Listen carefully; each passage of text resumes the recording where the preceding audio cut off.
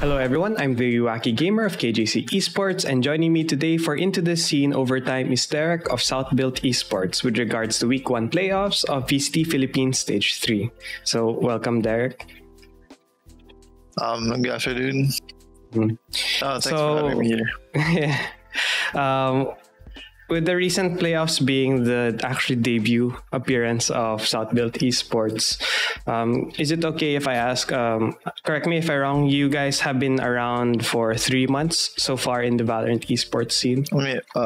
Yeah, it's around that time, so. And before the playoffs, you guys had 3 months. I mean, you guys have prior FPS experience with CSGO, but how was the preparation for VCT like for you guys? Prior to the weeks before the VCT, the whole event started, or after qualifiers, we had our schedule full of other community tournaments because we joined a lot of tournaments, big or small, just to gain experience about the game and how things would be during tournaments. So our schedule was really packed, and unfortunately, I think that led to some sort of kind of burnout. So we had to take a break, a few days of break in between the community tournaments and the VCT. So before, we only had a few days of solid practice leading into the VCT. So that's a bit unfortunate, but yeah, it is what it is. Well, I mean, just for 3 months, I think being able to debut already instantly to the VCT playoffs is quite the achievement already. Yeah, I'd say so. And you guys, as I've said to the viewers also that don't know, the South Built Esports team is not just a no-name team. They are a team or roster composed of previous CSGO professionals. With the switch to VALORANT, though, what are some unique challenges the team might have faced that's unique to VALORANT and was not present when you guys were scrimming, practicing for CSGO? Yeah, I think the first, the major difference is the agents and the abilities. So, for in CS:GO, you know that everyone had the same stuff, everyone had the same utilities. So, it was really important that each of you know how to do everything. So when we switched over to VALORANT, there's only one set of agents that are smokers. There are only few agents who can flash, who can entry, who can get information. So one problem we had was how we adjusted on each of our playstyle, because in CS:GO our roles were kind of not that specific. For example, you could be a support, but during the middle of the round, you could be the entry, or you could be the second guy trading. Everything in CS:GO is really, really flexible, the roles. So that's the first difficulty that we encountered, the specific agents and abilities and the playstyle of the game VALORANT itself. So I think that's the most part, really. It's just the abilities and each agent's had. So personally for you though, while you guys were figuring out your roles, I'm sure you guys spent some time grinding ranked or grinding unrated on your own time. Was there a agent that you felt this one's for me, this role's for me? Yeah, from the start, since I started playing VALORANT, I just chose the smoker or the Omen, because I was a support in CS:GO, and when I first tried VALORANT, I tried playing Omen because I thought he had smoke, he had flash, so I thought it was kind of a CS:GO, so I just chose Omen. And when we switched over, my role was Omen as a smoker. So I haven't tried any other role. But some would say that the controller role is kind of sometimes the most, not to be rude, but sometimes people say it's the most boring role. You know, you're just in charge of like, oh, place a smoke here, place a smoke here. You just trade me out. What can you tell or share to people about like the smoke support or controller role? Like who might be, discouraged that maybe this role's not for me. How can they find joy in being the controller? I think whenever you play, if you're in a team and you think you want to be the controller or the smoker, like it's really important that you understand the importance of your role, because if you're the smoker, like, well, it's not that you can't die, but you should try to not get picked off early, because if you get picked off early, and then your team won't have any smoke for the rest of the round. So it's really important that you know how important you are to the team, while like maintaining the balance of not being too passive to the point that like you're not gonna enjoy the game. So I think it's just really important that you find the perfect balance between being not that passive, and while like you don't want to die, of course. So I think that's really it. And then moving on to the first game you guys had in the quarterfinals with SB Empire. If VLR.GG was correct, and when I rewatched it, you guys were in charge of the first map pick, and you guys picked Split, which is not everyone usually initially picks Split as the first map, especially in a best of 3. What was the plan there for that map pick? So our split is one of actually our best map, or our comfortable pick. So it was a no-brainer for us to pick Split, but because we during community tournaments or other tournaments before VCT, whenever we chose Split, like we really felt that we were always in control, and we were just really comfortable with the map and how we play it, and how other teams aren't that comfortable with it. So yeah, we just it was a no-brainer really, just to pick Split. Sadly, I think SV Empire was very comfortable on Split. So, and then you guys, the Philippine meta for 8-team compositions is kind of a mix. Some like using like really aggressive compositions, and some like using the global meta of like the post-plant team composition. SBE joined 3 months in, where it was a moment of like a meta shift. People aren't really sure if the post-plant meta will still be a thing. In the Philippines, some teams are still running the aggressive double duelist. Was there a struggle? Again, you did say that there is a challenge of trying to choose who plays what role, but was there any extra challenge in thinking of, what team comp that we actually have to do? During our beginning of our Valorant run, we just chose to we all agreed to pick the double duelist style, because we think that that's the simplest way to play Valorant. You just have two people like trying to create space for the team, and since a lot of teams, like most if not all Filipino teams, were running it, so I think it wasn't that hard to like find demos or replay. Like it's not that hard to find demos to study, especially like Sentinels were the best team, were running it all the time. So we thought of ourselves that not to get things too complicated. So yeah, we just chose double duelists, and we just didn't want to overcomplicate things since we're new to the game. And with the addition of KO, because week 2 will allow KO this time around, and I think he has the most CS style flash, or a kit that doesn't really require that much overthinking for someone who's played CS for a long time. Is, without leaking anything, is KO something you guys are planning to pick up for week 2, or?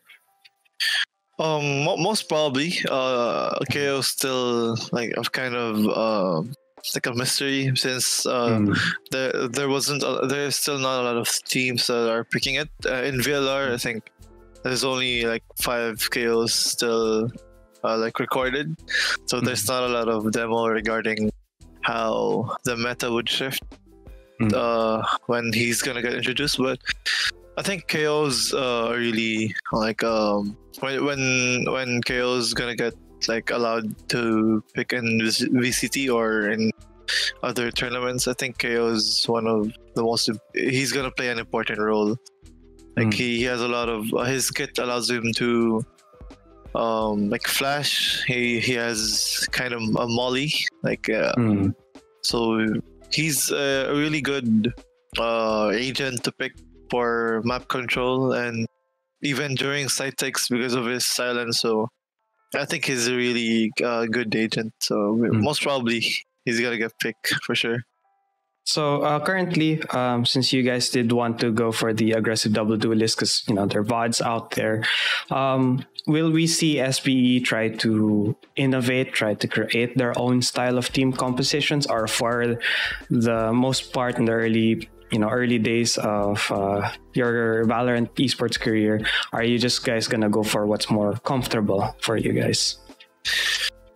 I think about agent comps, I think the most important thing is to balance what's best for the team while maintaining the comfortability of each player. So it's gonna be it's the ideal idea that we will have a large we have a number of agent comps to pick, but I think what's best is really just to pick what's comfortable while making sure that it's a good comp.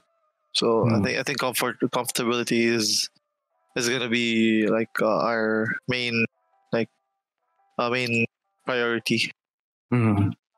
And then with the game map 2, moving on to game map 2, it was Ascent. And, after the first map, I think some people were going, oh, this is GG for, SBE. I mean, they're a new, they might be CS gods, but, in Valorant, they're just new. And you guys went 0-5 on defense. And, some of your fans might be, was feeling down, but then you guys made it. You won 7 straight rounds. Is SBE like a team that takes a while to warm up? Because CSGO had like the max round is per half is 15. So are you guys a team that takes a while to warm up, or was there like a change that you guys did to get those 7 straight rounds?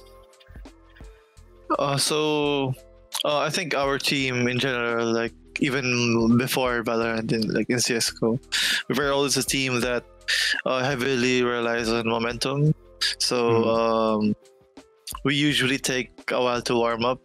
Like we even lose like games or halves completely, and as long as we're still like we still won't give up.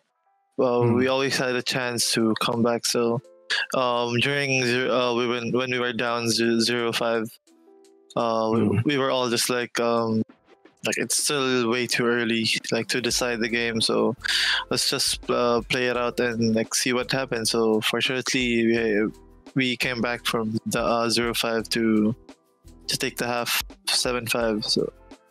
And then, sadly though, on the attacking half, I think you guys were having a hard time taking control of the site to plant the spike. What are the general challenges from switching from CSGO to Valo in terms of the map? Because I play a bit of CSGO myself, and the map in CSGO feels wider, and there's like more options when it comes to taking a site. While here in Valorant, you have like 1-2 entrances, and they're really tight choke points. What have been the challenges, let's say, on this on Ascent? Because you guys, I think, went out of the 5 Ascent games in VLR. This is just from VLR. You've won 2. So is there something you guys don't like about attacking on Ascent?